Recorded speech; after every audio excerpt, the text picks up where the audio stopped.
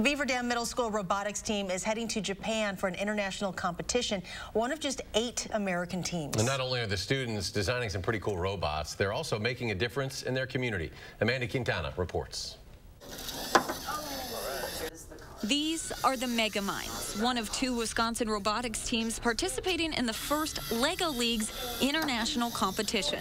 Should be up here, but it's not. The middle school has made it to state competitions in the past, but this is the first global competition for Beaver Dam. I didn't ever think that we were going to go to Japan, which is pretty crazy to think about for me because I never thought we were going to make it this far. The competition will host teams from 60 countries worldwide.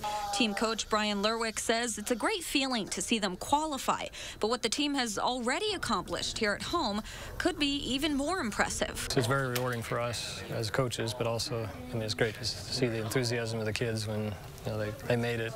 They did well.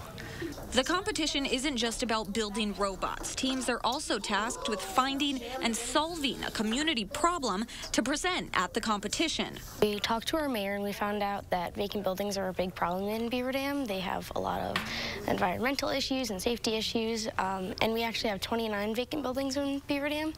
The middle schooler's solution, a family and teen entertainment center, which caught the attention of a local investor. We didn't think that it would become a reality because most projects that are presented in FLL competitions, they don't become a reality. It's just a hypothetical situation. But this year we're really excited because we get to give back to our community. Win or lose, the impact they're making at home is something they can be proud of. Well, coaches have started a GoFundMe as well to help all 9 team members pay their way to the competition. And they hope to raise more than $2,000 for each student, including flights and passports for, again, every student.